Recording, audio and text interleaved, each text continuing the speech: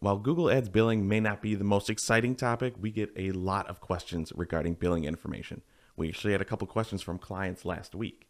So we want to show you how you can review your advertising costs. We want to make sure that you know where you can go to see how often you are billed, where you can update your payment information if you need to, and most importantly, who has access to your billing information to see what permissions you may or may want to change.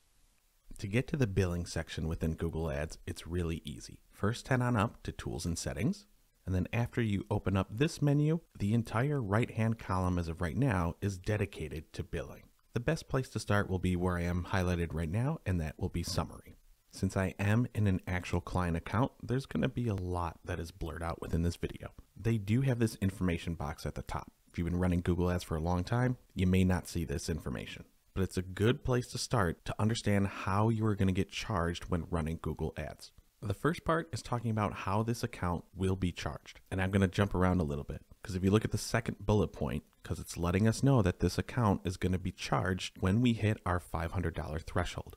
This account spends thousands of dollars every single month. So every time we hit $500 in ad spend, their credit card is charged. That's because they never updated that setting. I will show you how to do that later.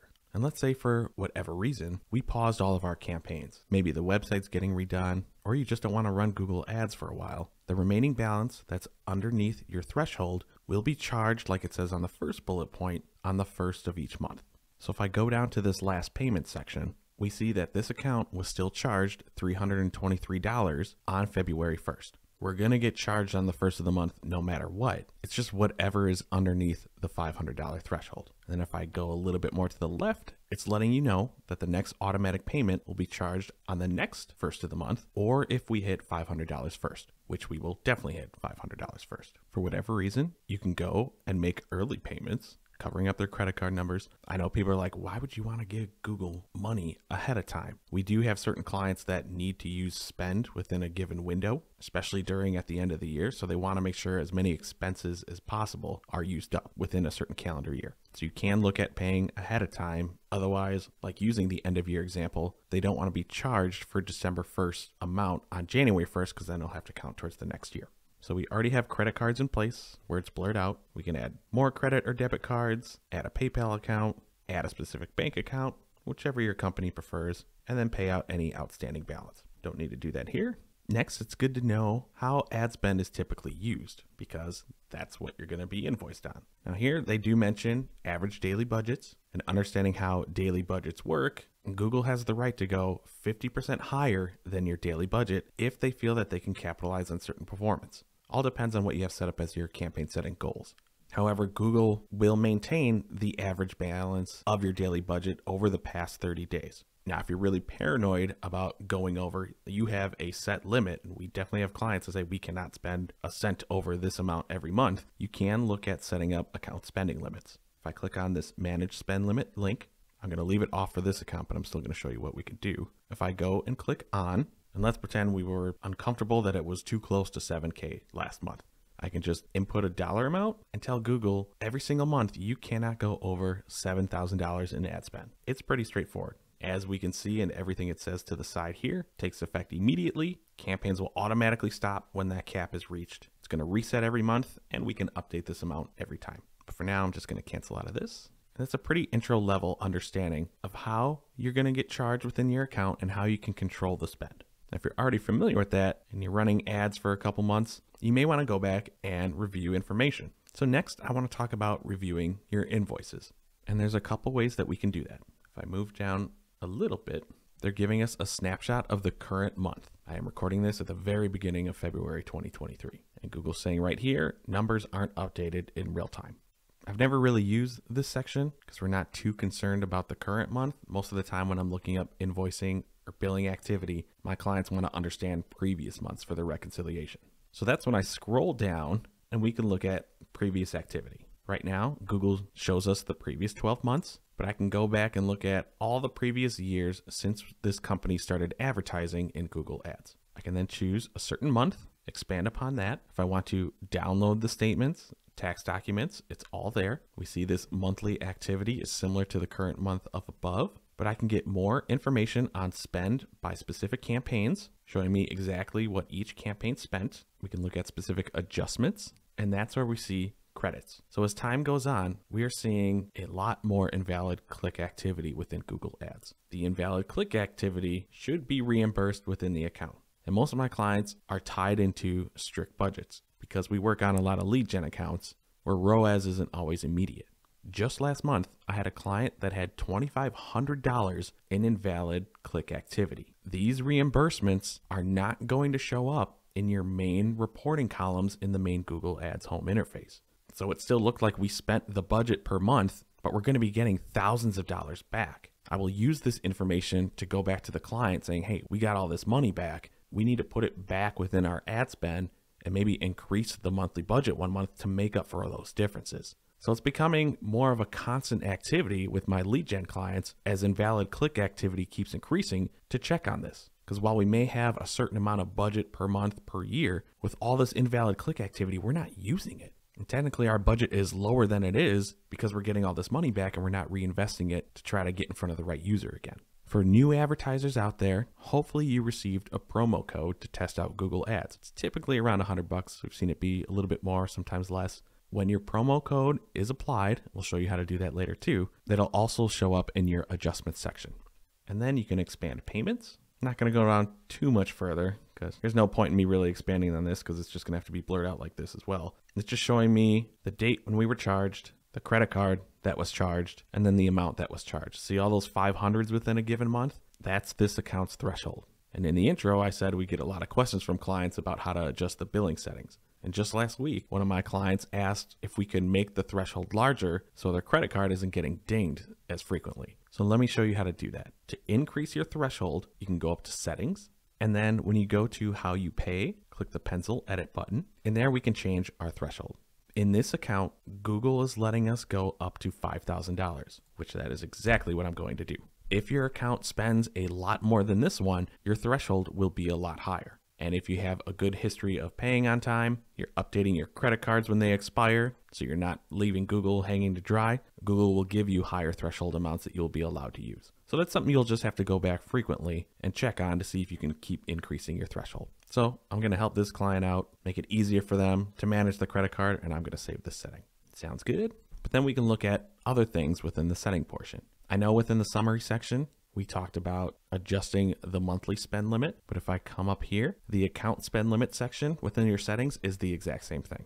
So if you don't see it on your summary, here's where you can control your monthly spend limit within the settings section. I'm going to jump to the bottom of this page, skip this payments account info. If you need to update any of your information, if you're a nonprofit using Google Ads and you need to enter tax exemption information, here's the place where you can do it. Here's where you can update the name of the organization and the address. I'm going to get to managing users at the very end. We will come back to it because there's a few ways that we can do it. At different levels, we'll have different abilities to change certain things that we haven't talked about yet. So hold on tight. We'll close on that one. We jump down to settings, but I do want to go back up and show you billing activity. By default, it's going to look at the last 3 months. And if you click on it, you can only extend it to 3 months. If you try to do anything greater than that, you're going to get denied. And that's even if you do a custom amount. But this gives a more detailed view of what we were looking at in the monthly breakdown at the summary page. Notice how this goes by day instead of the entire month. If you want to go up and expand by all, see everything, you can do that. I'm not going to do it because the whole screen's going to get blurred out. And if you want more information than the columns you see on the screen right now, you'll be able to see how you are charged, whether it's ad engagements, clicking on the ad, watching certain videos, audio plays for your YouTube audio ads, which we have a video on that here too. But go ahead and add the columns that you need if anyone in your organization is looking for specific information on where the spend is going to within the campaigns. Next, we're going to look at documents. It says clearly on the top, previous month activity is not going to be available till the 5th business day of the next month. Yes, on the summary page when we first started, you could download these invoices, but on the summary section, you have to do it month by month. If you go to the documents section, I can just go down, start clicking as many months as I want, let's say these 5, and I can go and download selected. And there we see in a separate window, I have a zip, get the invoices for a month, and then send it to whomever may need it. If I go back into the account, let's unselect these, and then we can just look at one statement. Let's open this. And there we see a basic summary statement. If I go to click on the next page, there's the campaign breakdown for this particular month, and then the final page, the exact line items of when we were charged within that month. Now from here on out, since I changed the threshold, their statements are going to be a lot smaller. So hopefully they appreciate that. Let me X out of these files, and then we can head back within the account. As promised earlier, if you have a promo code, if you're launching a new account, here's the promotion section. This account got the first introductory credit back in 2018. It's showing you how much was applied, and then all the way over to the right, it's showing you how much was spent from the promotion.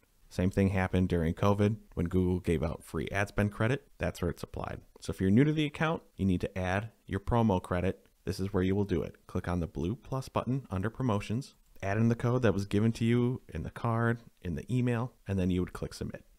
Next is billing transfers, which I admit I never use, but this will show you the current payment profile and then any previous payment profiles that were used within this particular Google Ads account. I don't know if I've ever had a client that have had multiple payment profiles, but if you need to update that information, that's where it goes. But most likely if you're looking at changing payment methods, you probably mean this section right here, which says payment methods.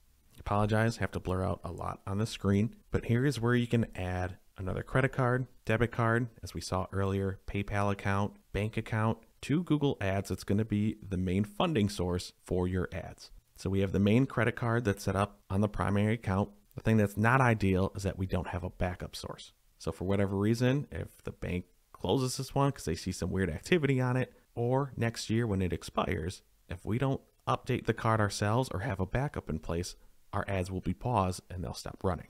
If you want to prevent that from happening, click on it to add a backup payment method. We can choose the other card that we have on file, add a different one, whichever one you prefer. Now within that screen, you saw that it only let us use credit card. It's like you said we could use PayPal or a bank account. Well, first you have to set it up under the other payment methods. So you would want to go here first, choose whichever option is right, save it. I'm not going to do that. And then you would have to go up to your backup plan and then add the one that's already on file. I'm glad this example is here. They're going to store all expired card information. You can remove it, which makes sense because you're never going to use it again if it's past the date. But I do know some accounts like to leave it in here. So when they reconcile and go back and review old billing activity, they can confirm it's okay, this was our card number. It's just expired now, just as a way to double check to make sure that everything matches up. One thing you may see under this other payment method, this little other drop down, it will show up under acceptable payment methods. If you want to change this card to be the primary option, make it the new backup option, or leave it as we had it, just another option. So within this video, we showed you how to change the account limit settings. We showed you how to review statements as well as download them so you can send them to the proper teammates who manage accounts payable. We showed you how to apply promotions, what we see on the screen right now, change your payment methods or remove payment information. It's pretty sensitive stuff. And when we're in the settings section, jumping all the way to the bottom, here's where you can manage payment users. We can do it down below by clicking on the link. And this is one way where you can manage users who have access to the payment information. But if you need to invite somebody else, like someone in your accounts payable team, you can go up to your tools and settings again. And then under setup, you want to go to access and security. To add a new user, click on the blue plus button, go down to the email field, enter in that user's email address. Yes, even if it is a company email, it has to be tied into a Google account. If you want to give someone just billing access, they will be able to view all the information we looked at in the video, as well as edit all the information that we looked at within the video. That means update credit card information, remove credit card information, update thresholds like we just did. But if you look at the two rows I have highlighted right here, these are the settings strictly for the billing section that we've looked at in this entire video. So if someone just wants to view billing information, they need to have billing, read-only, standard, or admin access. To edit the billing information, it's just billing, standard, and admin. Read-only access doesn't give you too much permissions within Google Ads. So understand if you're inviting a new user to review and edit billing information, what permissions that they actually do have. So this is a good chance for you to review who has access to your billing information and who can edit it. If I cancel out of this, it's another reminder to look at who is still tied to this account, whether it's a new employee or a former employee, and what access level they still have. Do you want them going around digging into billing information and previous statements? And then one more thing, you may have noticed advertiser verification. You see the Your Status section that we have within advertiser verification. we're not required to do it. And there's a good chance that you're going to get the same message within your account. Advertiser verification is mostly for certain industries that have a higher chance of being involved with fraud or scams. Google has examples of industries like travel, financial services, other industries where Google restricts which search queries and keywords they can go after. If you're in one of those industries, you may have to verify. You may already have it done, but to get information on there, for whatever reason, it lives under the billing section. The billing section is pretty straightforward. Very easy to update your information, download the entire history of when and how you are charged so you can share it with the proper team members within your organization. But as always, there's a chance I didn't answer your question about something related to the billing section. So if you do have any other questions about information you want to find about billing, please let us know in the comments below. Thanks for watching our video. We really appreciate it. If you liked it, give us a thumbs up below.